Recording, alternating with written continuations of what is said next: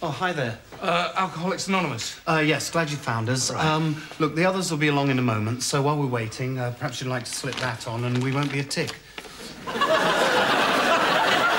What's this?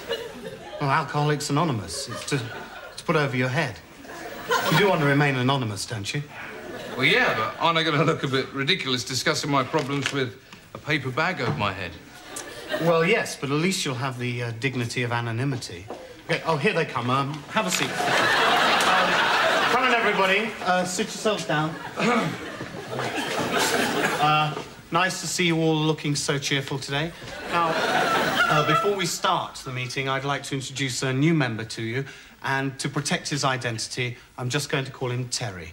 So, today... Excuse me. My name actually is Terry. Oh, well, in that case, we'll just call you Alan. OK, now, today... Sorry, but my surname is Alan. Oh, dear. Your middle name isn't George, is it, Terry? No, it isn't.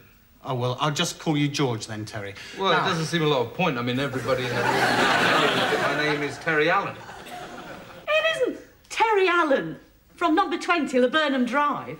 That's right, yeah. Well, it's me! Deborah, number 26. Deborah Stevens? Yes! How are you?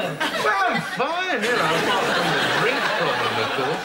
How's Ted and the kids? Look, excuse me. Is that you, Deborah? What are you doing here? Ted, is that you? Dad? Mum?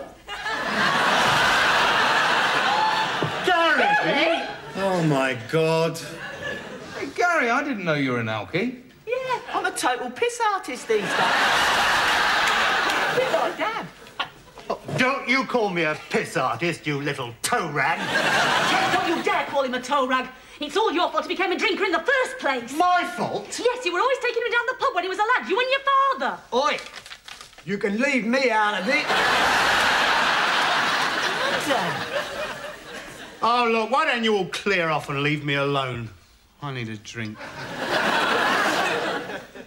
Got a bit of a drink problem then? Yeah, I've had it for ages. Ever since I started these meetings, they drive you to it. I think that's really sad. Do you want to talk about it?